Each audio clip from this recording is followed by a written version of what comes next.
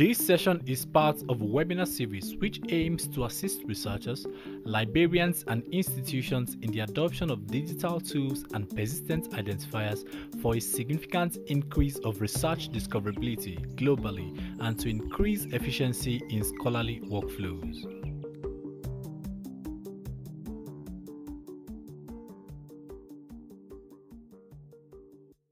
Welcome, everyone.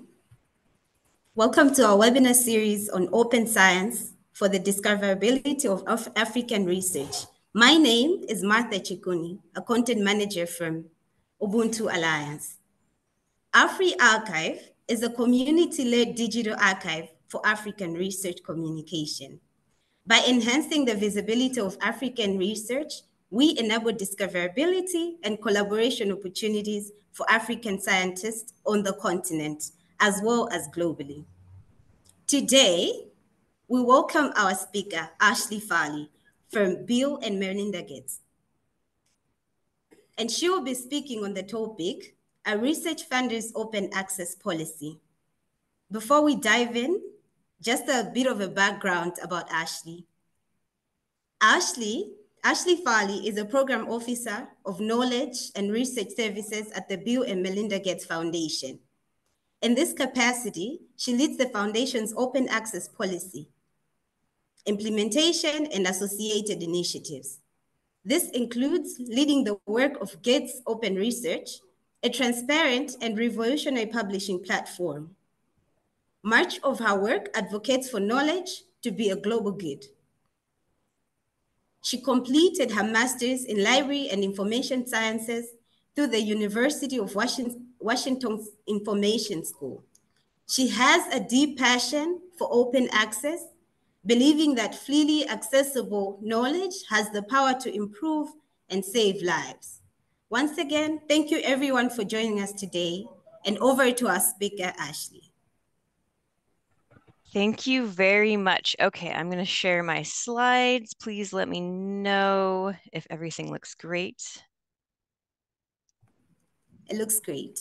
Okay, awesome. Thank you so very much. And thank you for everyone who's tuning in today, wherever you are in the world. I greatly appreciate it. And I'm excited to share the Foundation's open access policy journey. So I want to start with where we've been. So this is a very high level kind of timeline of where the foundation has been and its open access journey, and also pointing out some of the other key major moments throughout kind of the past decade. So when I first started the foundation, we launched our first open access policy. It's been an all grant agreement since then.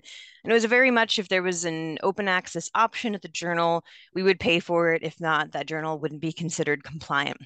And at that time, that meant that a lot of what's considered to be the high impact journals didn't have any open access option. So those journals weren't compliant. Although largely it's not where a lot of our grantees were publishing. So the impact was kind of on a smaller portion of our grantees that have been privileged over the years to be able to publish in such journals. And throughout this whole journey, the theme of career advancement and kind of prestige publishing has been threaded throughout all that we've been trying to do and improve. And it's a really tough problem to solve for. So that'll come up time and time again. In 2016, we launched Gates Open Research. That's in partnership with F1000 as a publisher. It's my favorite project to work on. You know, I think it's a really great example of what we could do and accomplish with you know, academic or research publishing with the technology that we have available to us. It's a fully opened post-publication, peer-reviewed platform.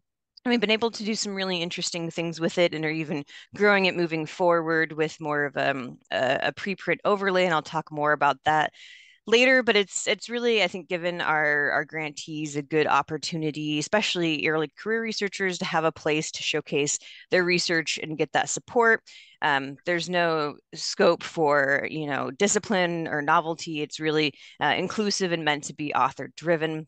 So we've learned a lot through hosting Gates Open Research. In 2018, we joined Coalition S, which you may be familiar with, which is more of a global movement of funders to align an open access policy, and that policy was named Plan S, which really meant to make open access the norm in a short amount of time. We launched the Plan S principle by 2021. It was a very interesting time to try and change a policy during a pandemic, lots of conflicting, priorities and attention. But I think, it really was an interesting point in time to show why an open access policy was so important and why we really wanted to push more for even broader open science practices. We were able to do things with grants and grantees that we've talked about for many years and embracing a more open science approach. But because of the pandemic, it was really hard to argue against those practices. So we were able to implement them quite quickly. We saw paywalls come down. We saw data flow much more freely.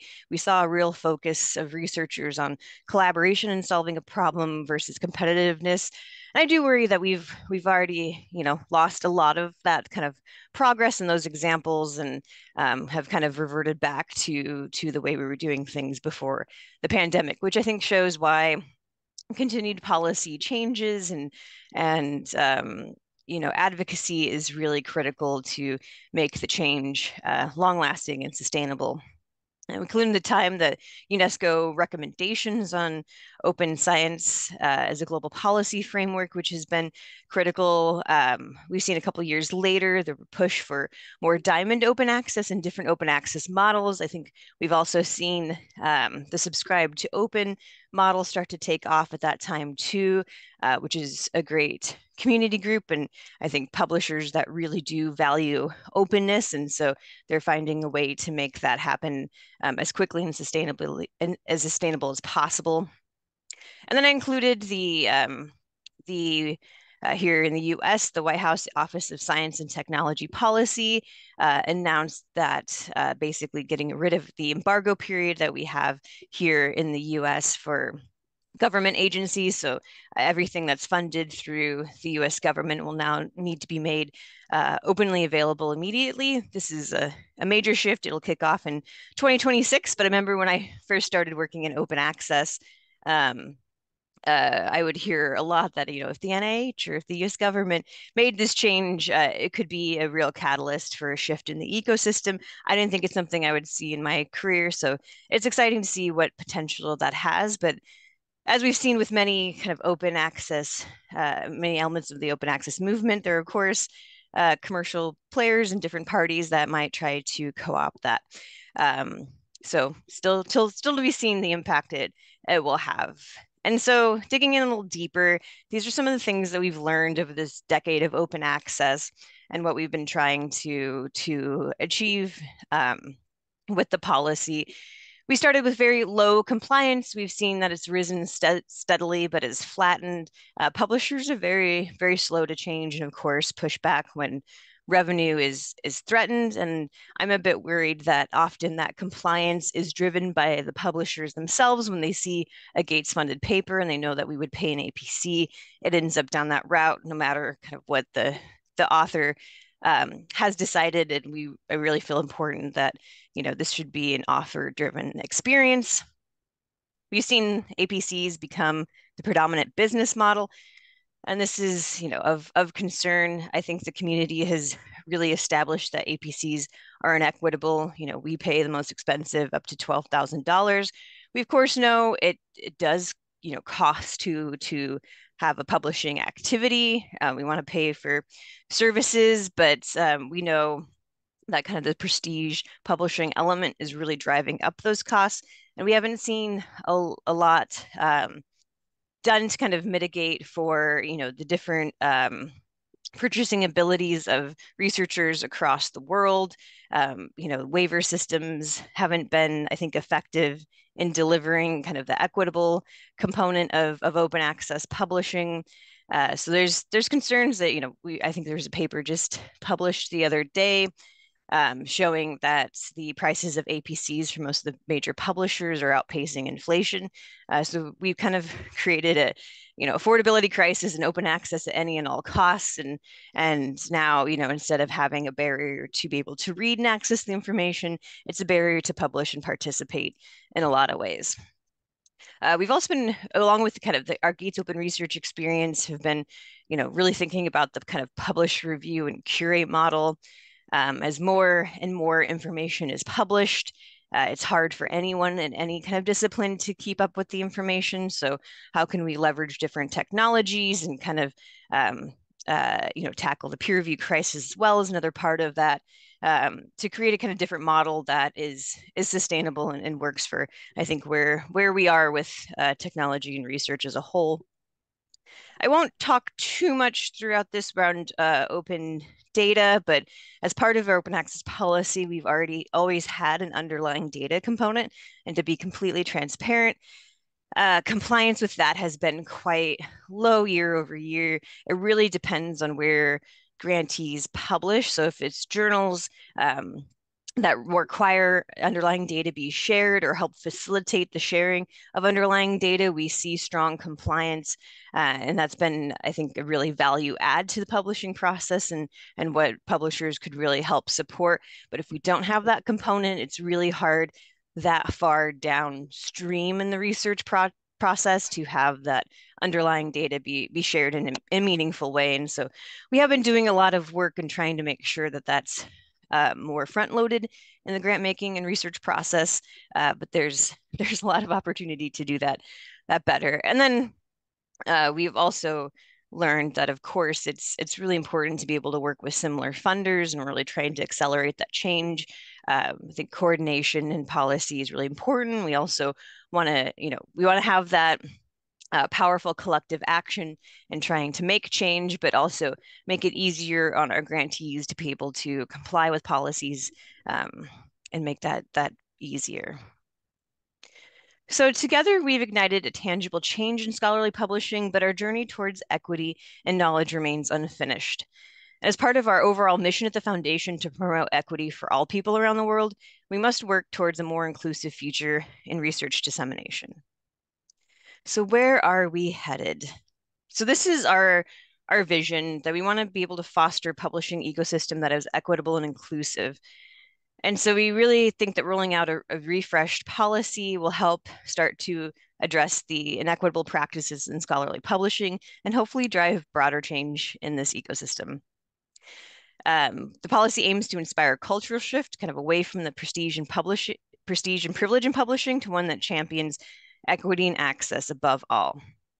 So what does that look like in practice? And I will say that, I don't think this is the end all be all of open access policies. I do think it's an important shift for us to be able to kind of get out of the, I think, current practices and the things that we continue to perpetuate with our policy, such as paying high APCs or really focusing on the version of record that keeps us from being able to, I think, experiment and push change more broadly. So keeping that in mind, that I think this is an important iteration, and what a perfect open access policy looks like is still unknown to us, similar with kind of those sustainable open access models. So these are the three pillars of what's changing with our policy. First, we've had kind of throughout our policy journey, we very much focused on the version of record. When we first launched the policy with Plan S iteration, we did enact rights retention strategy. We did allow for, the self-archiving or, posting the author accepted manuscript. So the version after peer review, but before final typesetting and kind of ownership of the article to the journal. That would fulfill our policy, and that has been, but we see kind of limited success in being able to execute on that portion of our policy. We've seen, especially, the large commercial publishers be pretty crafty in being able to keep control over that version. So now we are requiring that a preprint be posted, and that's the version of the article that we're looking to be made open access. It's like what we think kind of the last version of the article that authors can have full control over, so we can make sure it's openly available with the CC BY license. And with that, since we know that with preprint servers, there's no cost for the author or the reader to use the platform. We saw this as a good opportunity to be able to push back on the APC model and rethink how we spend our budget on publishing or open access activities. So we'll discontinue the per article APC or open access fees beginning in 2025. We are aware that will negatively impact especially fully open access journals or publishers, and we're thinking of ways to mitigate for that. But I think it's a good opportunity to rethink how we can support the ecosystem, especially when we talk about equity. I really would love to see us, currently our budget, our supports at the foundation are very much focused on our grantees, which in a way it's a privilege to be a Gates grantee to begin with. So how can we use our money to be able to support unfunded authors or other researchers globally that aren't just Gates funded?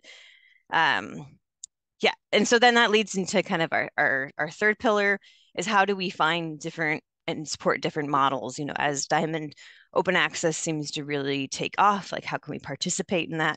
I think it's important to try to redirect our spend, which right now is going to the top commercial publishers, and think about how, what levers can we pull to kind of redistribute that, what new technologies can we support, what infrastructure in the ecosystem can we continue to support. Okay, so it's covering kind of our thoughts around or maybe preprints are new to you. We know our preprint footprint is about 10% right now. On average, we have about 4,000 papers per year that cite Gates funding. It's a small kind of drop in the bucket of the millions that are now published per year.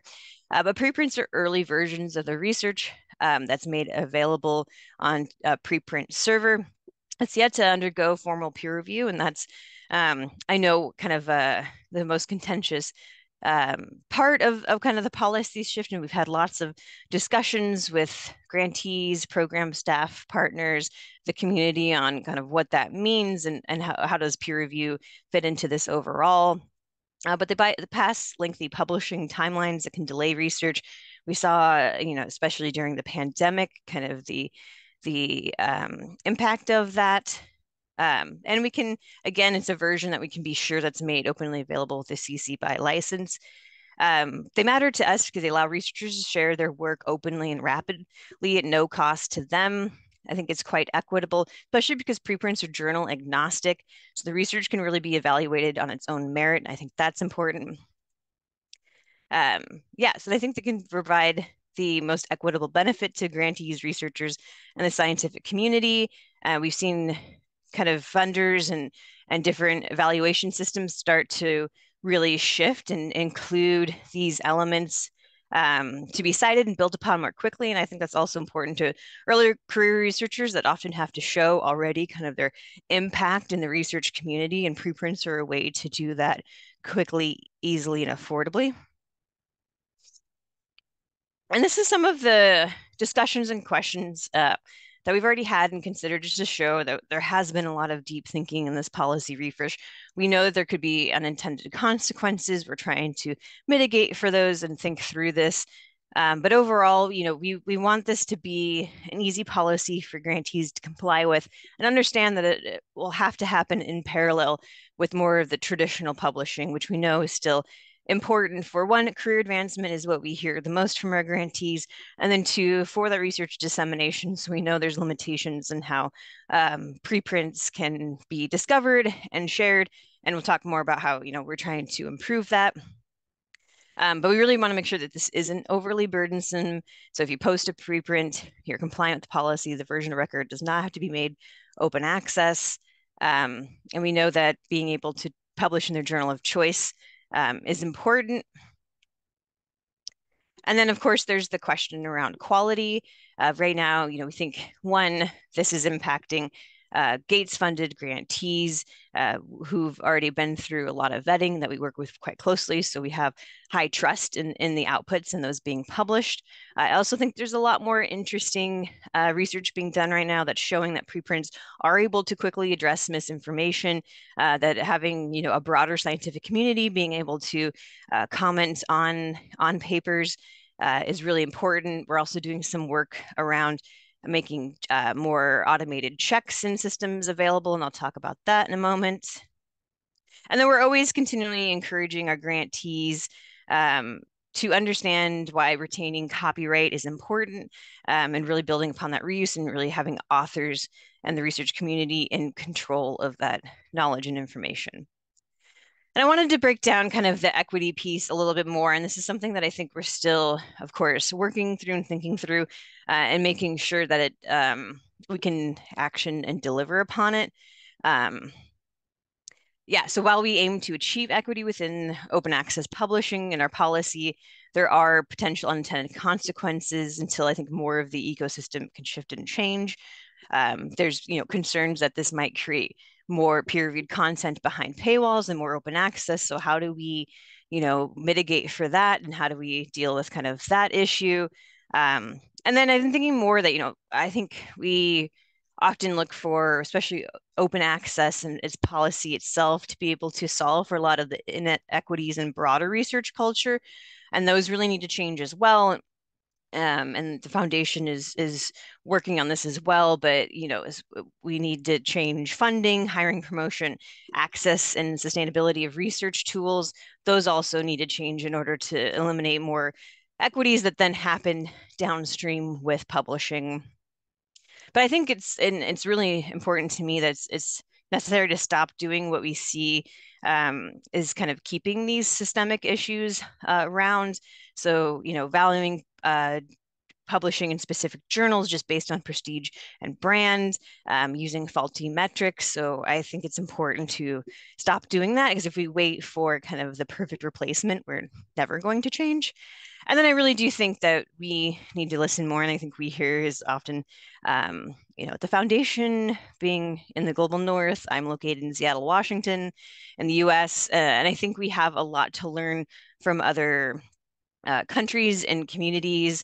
And we should not assume that we know what is the best solution, but be more inclusive and listen. So that's something that I've been working on. But moving forward and looking at, what can we do from an infrastructure standpoint, is I think that's important. So as far as like preprint servers go, we link to the ASAP bio directory as far as what we consider preprint servers that are available to the grantees. We really want them to decide. I think we have grantees that'll continue to post in preprint servers they're familiar with. As I said, we only have a 10% footprint, so preprinting is new to a lot of our grantees in different disciplines, and so we want them to find the preprint server that works best for them and be able to support that. But then, of course, we're as a funder then trying to track where those are, especially to assess compliance, but also the impact of our research and where it's being used and published. Yeah, so that's that kind of publish side. And then review, we're working on different ways that we can help bolster review, especially of preprints. I think that's important. While we want to be careful not to replicate the current system, and we know that there's already a limited capacity for peer review, I do think there's a real need to reimagine it, make it more broad. We've funded Rapid Reviews Infectious Disease, and they've been reviewing foundation-funded preprints, and also then building a community and help teaching peer review to early career researchers. I think that's really important. And we also support pre-review, which is a great organization that similarly helps build up the awareness and capability of what peer review should look like, and leveraging preprints for that, I think, is really exciting. And then the curation piece is, of course, really important. To think about indexing and discovery of preprints, we're trying to see if we can get these indexed in PubMed as a funder and what that might look like. And we know that's probably one of the biggest pieces that our grantees really need is ensuring that discoverability. But it's hard, and I think indexers have a lot of power in this space. And it's hard to do anything a bit differently if they won't accept different kind of published papers or preprints.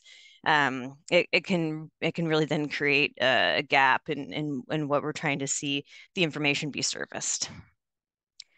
So we announced earlier this year that we are launching VericHive, which is a preprint kind of option on top of Gates Open Research. It's available to our grantees. It's one option out of any of the preprint servers that they would like to pick. But there's a couple of reasons that we went this route. One is leveraging technology that we already host and have built upon with our grantees. It's integrated to our grants management system, so we can easily tie the preprints back to the original grants and funding source, which should be a lot easier in this ecosystem than it is, but it's actually been very hard for us to be able to track back. And so when we talk about personal identifiers or like DOIs and PIDs for research, this has been a major uphill battle for us to try to improve those linkages and tie back to our system. So the fact that this is already done is great to see. It's going to do about 20 different checks, both kind of automatically and also human-led. So we kind of create what we're calling a verified preprint. We'll have some badging. So this is, kind of experiment and what we can do to kind of bolster the trust in the preprint and give our grantees a good experience in doing that. So I think it'll help ensure comfortability of preprinting for those that are new to it. Yeah, and so just talk briefly about the importance of PIDs and discoverability. So for us, from a foundation perspective, like tracking grant outputs is really important, not only for reinforcing policy requirements, but to try and evaluate that impact and see where the research goes after we've been done funding it. There's a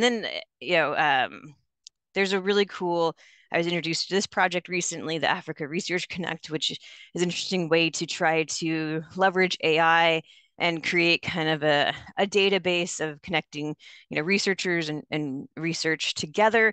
And it's, I think, one way we're able to do that is making those connections built off of PIDs. More and more information is being published. So there's, a needed increase to track versions. And that's one of the things I think we grapple with too, is if we're preprinting and we're allowing preprints to be updated, and what does that look like? And there's different versions, and we get kind of the record. Can we get a record of versions or versions of versions? As a librarian, from my perspective, I'm like, all the more information, the better. But it does end up creating a lot of can create a lot of noise in the ecosystem. And so, what are the ways that we can make those connections stronger and easier for the consumer? And then funders are beginning to use DOIs for grants to be able to improve that tracking output. And we've been watching that space very closely. So I think there's a lot of opportunities there, but it's also hard to, again, make change in this ecosystem where you have so many different parties involved that, we need then grantees to be aware of that DOI and to use it in publishing. And I'd like to see, we are very interested too in tracking data more effectively. So how do we make sure that any of those identifiers get used and passed down to make those connections and make the ecosystem stronger? And I will stop there. Thank you so much, Ashley. That was quite an insightful presentation. I've learned quite a lot on the open access policy itself and just appreciating the work that the foundation is doing to advance open science. Right now, I'm going to open the floor to questions. If anyone has questions, you can post them in the chat. Right now, we have a question from Pavithrak. I hope I've gotten the name right. So he's asking, I think the publish, review, curate, and preprinting models would be more meaningful with greater emphasis on the concept of curation. Does the Gates Foundation plan to support innovations around this concept in the future? Yeah, fantastic question. Yeah, I think we definitely could, and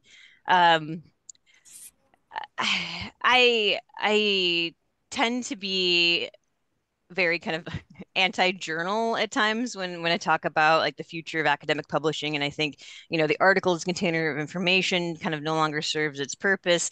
So how do we think past that?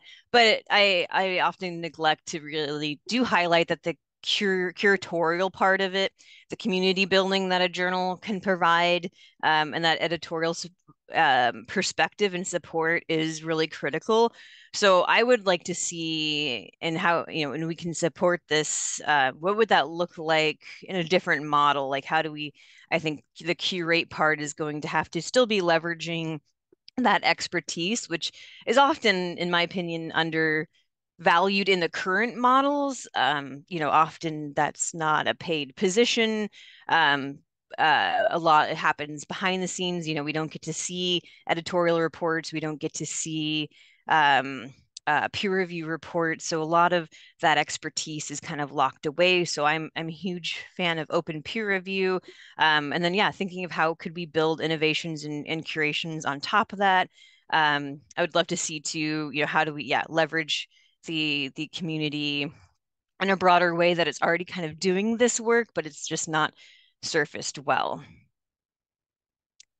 And I think we're in a pretty early stages of rethinking, right now our budget for these things, we spend about 6 million per year on APCs. We're committed to pay for the rest of what's submitted in this year, and know it'll take some time for us to wean off of using the budget in that way, and then then we can pivot. And again, I want to focus on supporting services or groups that the entire research community could tap into potentially, or at least not just Gates funded grantees.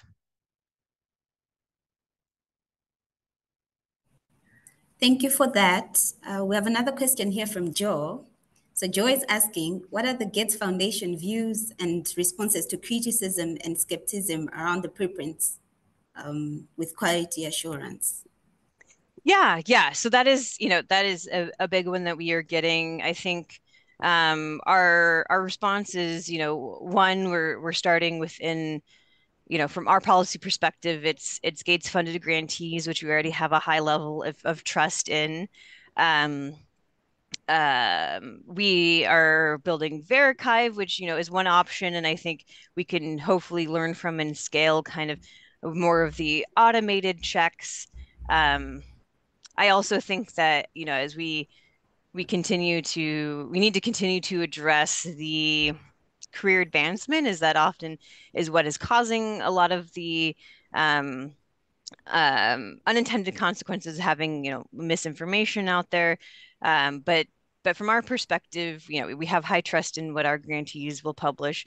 We want to foster the kind of peer review component of preprints or the checks or what we can do to mitigate for that. We're also closely following the research that is, showing that that the preprints can be just as strong or can be addressed much more quickly as traditional publishing. And I know a lot of that is coming out of the COVID pandemic, where we saw, yes, there were some harmful preprints posted, but there were also harmful articles that went through peer review. And so hopefully this will give us an opportunity to build better tools and ways to react and address mis and disinformation. But we're confident to make a move in this direction.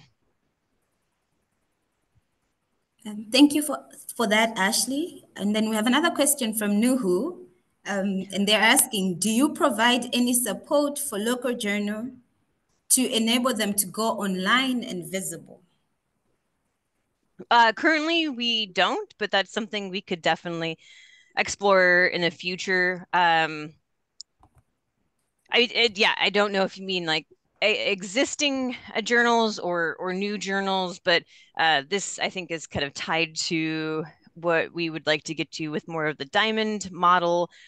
So how can we, subsidize journals or publishers in the diamond format where it doesn't cost to read or publish? And I imagine, if we're supporting that, that has to include the technology and infrastructure to make sure things are online and discoverable. I think it's early days for funders to be able to see how we can fund and pay into that system. Because I don't think it's feasible to think that we'd be able to flip all publishers and journals to this model. But it's certainly showing that it's working for really community-led, localized journals. So how can we better support that? I think we're in the early days, but it's definitely possible. Thank you so much. Great questions. We can keep the questions coming. If you'd like to ask Ashley directly, you can raise your hand and then you can get to speak to her directly. Ebuka, do you have any questions for us, for Ashley rather? I saw a hand up just now. Okay, I see Obanga Mina's hand is up. So Obanga, if you can unmute and ask your question, that would be nice.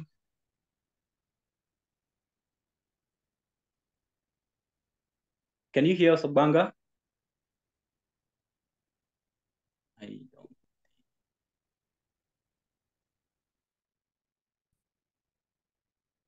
Okay, while we wait for him or her to ask the question, I can just ask the next one here. So thank you very much, Ashley, for all of the updates as regards Gates Foundation's open access policy. So I want to ask this question. How does the foundation ensure that research outcomes and data from projects in Africa are effectively disseminated and accessible to local communities and researchers? Yes, thank you. Great question. I think, from the kind of open access publishing standpoint, like that's one of the reasons too that we started Gates Open Research. And one of the first things that we heard was a lot of our grantees in Africa weren't necessarily on the academic publishing track, but just wanted to make sure that their communities were able to access the information and knowledge that they wanted to share more broadly and easily. And so we actually launched a non-peer-reviewed side of the platform. So we've had that since like 2017, I believe. And that allowed for, our grantees to be able to host community guides, just information that wouldn't traditionally be, enticing or published in a more academic journal that they could share directly with their communities. And I think that was an important start. And then we're able to kind of see where that information is being used, and hopefully it's reaching the local communities that need it most. I think that's often hard for us to track. And I think then in general, the foundation is making some important shifts to make sure that we're supporting more localized. And typically, I think we've had a funding mechanism where we fund a lot of institutions and organizations that then have sub-grantees that are actually on, say, the ground in Africa doing the work, and now we would like to fund them more directly. We have, if we look at where our LMIC grantees, how the percentage that we actually fund directly is quite low, and that's something that we're working on improving.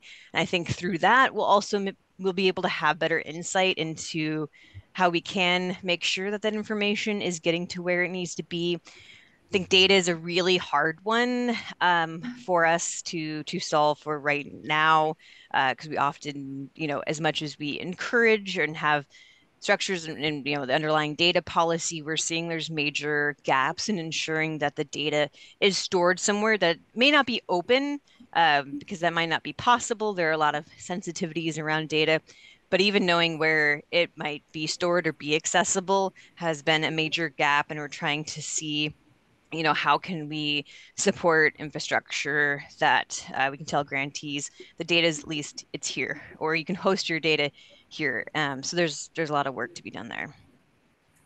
Okay, thank you very much. Let me also ask, as a follow-up to that question, is that part of the reason why you're setting up Very Archive?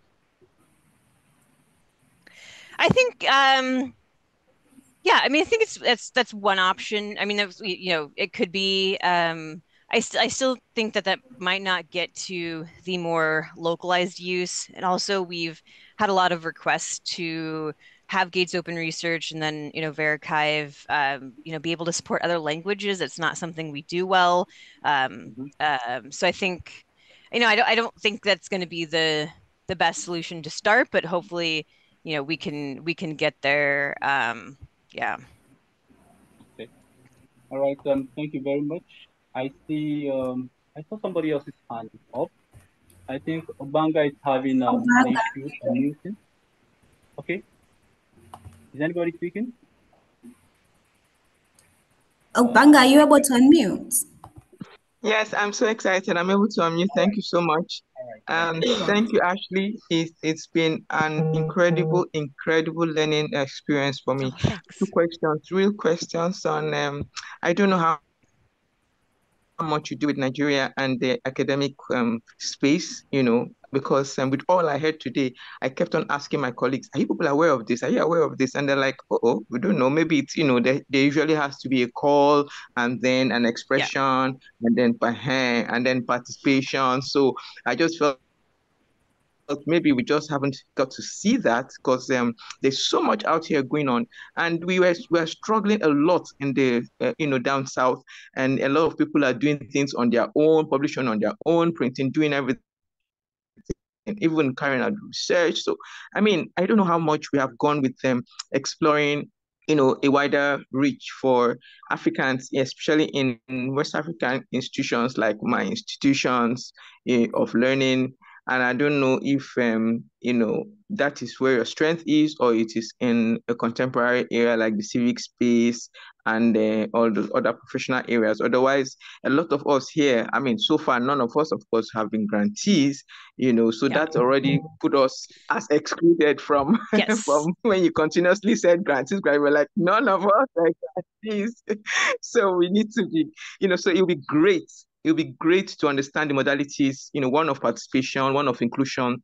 And if we can have this kind of session with my institution, because they kept on saying, can we have a session like this to discuss with academic staff on issues like this? And I mean, so many questions were going around as we listened to you. So inspiring. Thank you so much. Thank you. No, those are spot on points. And I'm always happy to host sessions.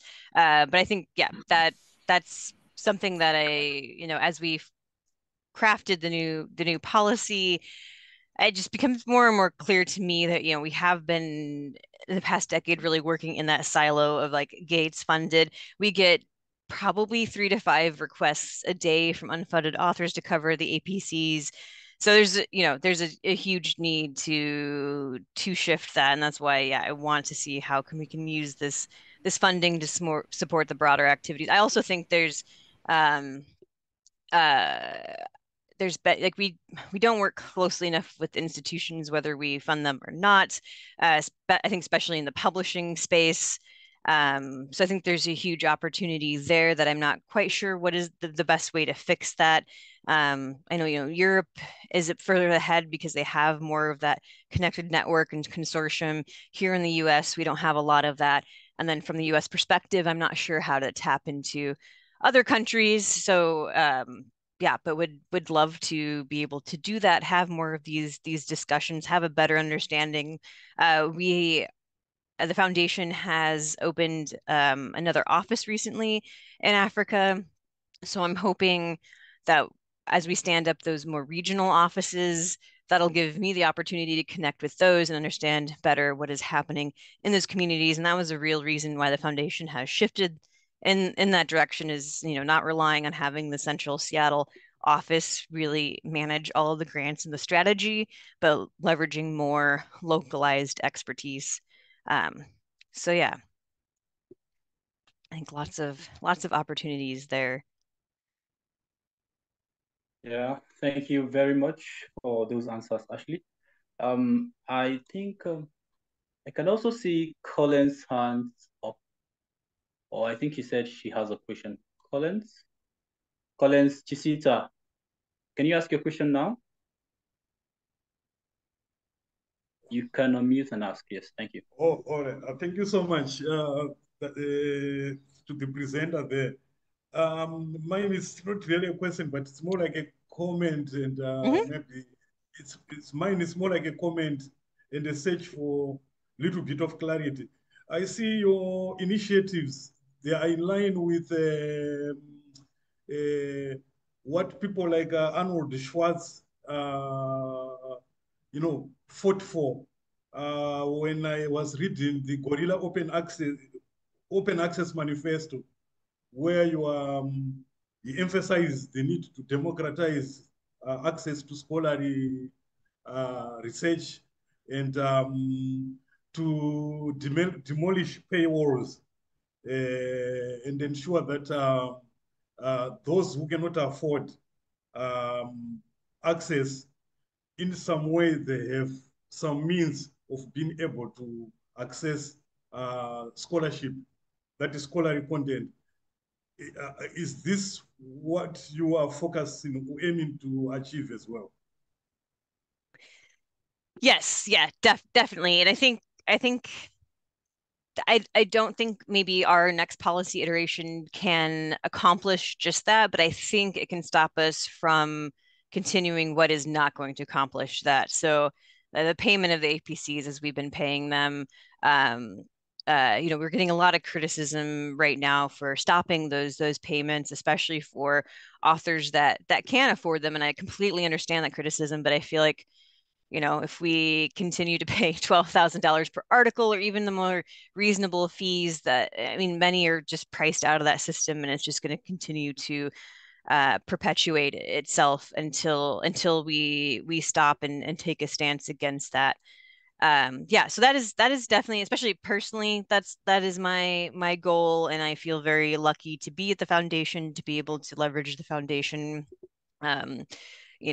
The foundation's impact in the world to be able to try and achieve that. I don't know if it will with this policy, but I do think it's an important pivot, at least to get closer to those goals. And especially we were still part of Coalition S. Coalition S is, I may have seen, launched the kind of towards responsible publishing work, and I think that is also the aim of where we really want to see the research communities take back control of the research and of the dissemination of the research, and leveraging and harnessing that expertise. Whereas I think just so much of that has been unfortunately commercially co-opted, and it's not getting any better.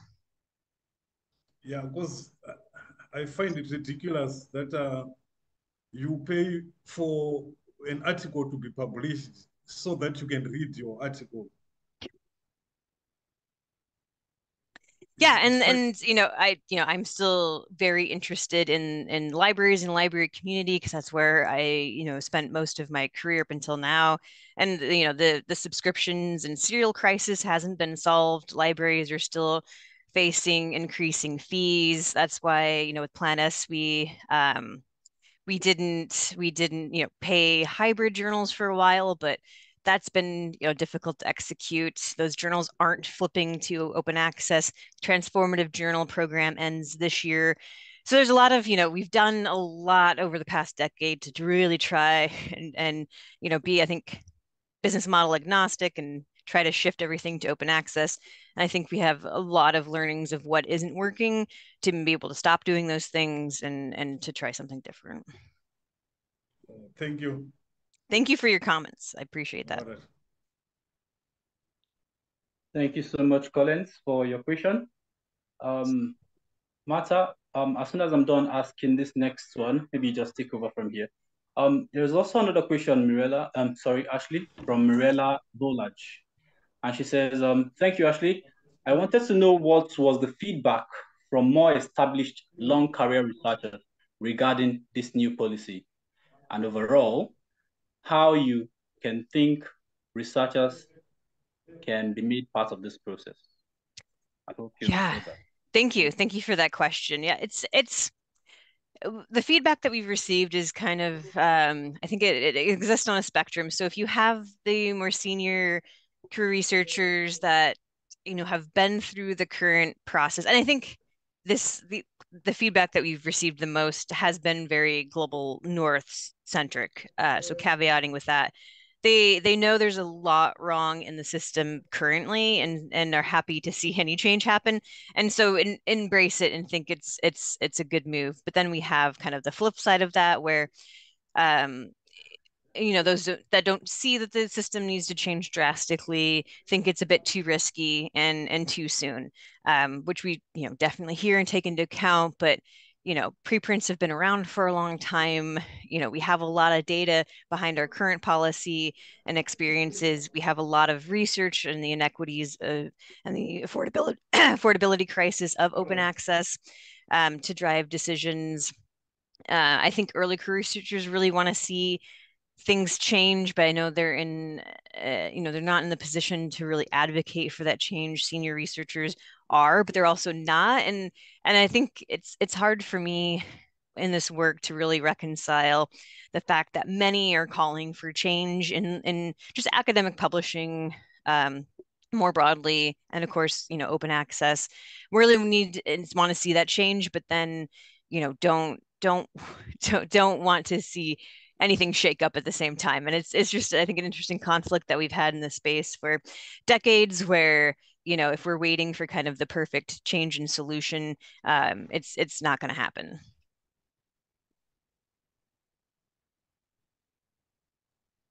All right, thank you so much.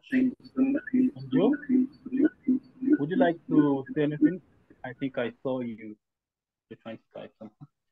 Or Martha, you can take it up from here.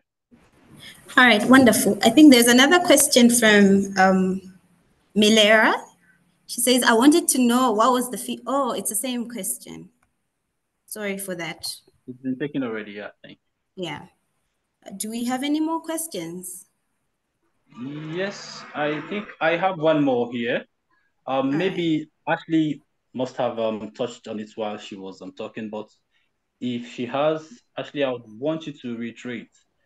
So it says, in what ways does the foundation collaborate with African research organizations and initiatives like AfricaCive to promote open science and equitable access to research findings across the continent? Yeah. I think this is something that we really need to work on. From my perspective where I sit and working on the open access policy, I don't think we have a lot of those connections or that support yet. But there might be that I might not be aware of them on the programmatic team. So a lot of times, it'll be the programmatic team that's giving the grant or making the connection and ensuring that those activities are happening. And I'm sure, especially as the new Africa office develops, that those connections are being made. But I think it's a big opportunity that we really need to look into. And then as far as more of the kind of data sharing side of things, I think we're getting better at helping and ensuring that grantees include kind of the costs within their budgets to be able to make sure that data sharing, dissemination, or management is happening. And same with any additional information. It doesn't have to just be, I think that's the emphasis that we're trying to put now too, it doesn't have to just be through academic publishing. Okay, thank you very much. Ashley. Obanga is asking, she says, how can we work more with the Gates Foundation? She represents, I actually represent in Nigeria as I lead academic research there. So is that possible to work with the foundation?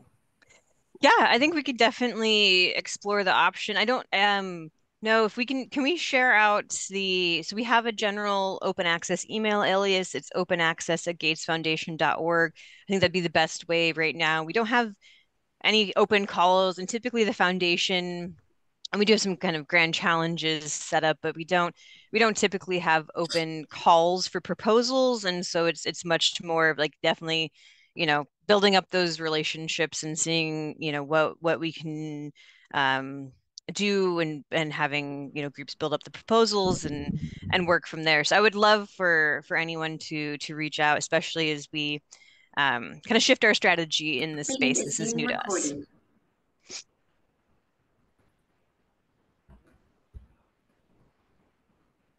And I should include that in the contact information in the slides, because that'll be shared out as well. So thank you for that.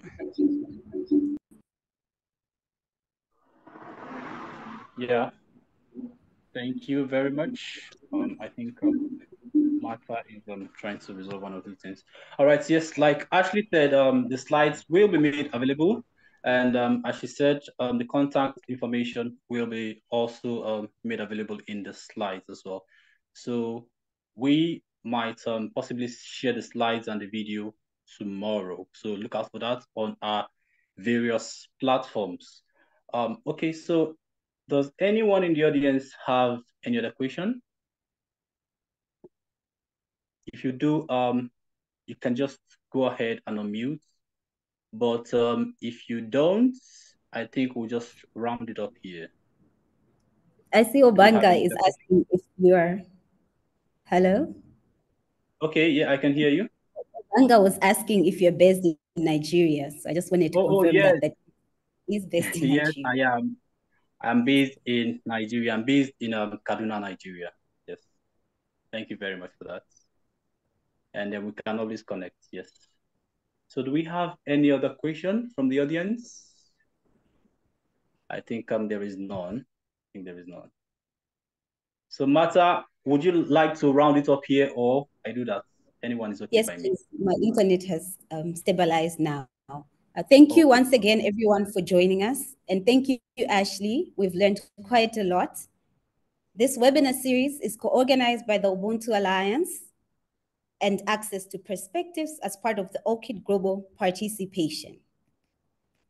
Today's speaker, Ashley Farley from Bill Melinda Gates. She shared on a research funders open access policy. We have more exciting webinars and speakers in our subsequent sessions. Our next webinar will be on the 1st of August, 2024 at 11 a.m. WAT, 12 p.m. CAT, 1 p.m. EAT with Sonia Barbarossa of Database as our guest speaker. We're looking forward to having you once again. Thank you for being here. See you. Thank you so much for the participation and great questions. Bye. Thank you, Ashley. Bye. Bye, Ashley. Bye, everyone. Bye, everyone.